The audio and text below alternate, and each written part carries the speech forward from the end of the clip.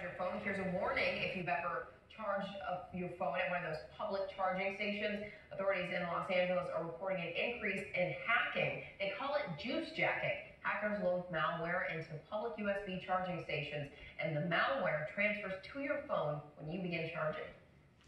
When that plug goes in, if the malware has been loaded onto a module that's connected on the other end of that USB cable, it loads itself into the phone and either can monitor the phone in real time, sometimes download information from the phone, sometimes clone the phone completely, and you don't even have to be using it.